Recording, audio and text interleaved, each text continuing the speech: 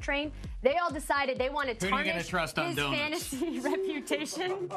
Okay, I like donuts too, okay? You guys decided to tarnish the fantasy reputation of a one Tyrod Taylor. And if you take a look at how he performed against the Jets, they may have lost, but he put up 24 fantasy points. By the way, second most among fantasy quarterbacks this week. I told you so about Tyrod Taylor. Rink. Go ahead. Sorry, you should really apologize about that. All right, guys, my bad. I said to pick up the Bills. I thought they were going to dominate against the Jets. It's my bad. Historically speaking, I know.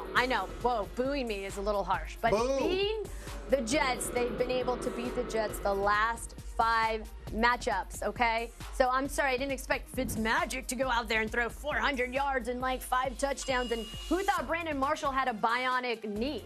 All right? My bad. Sorry.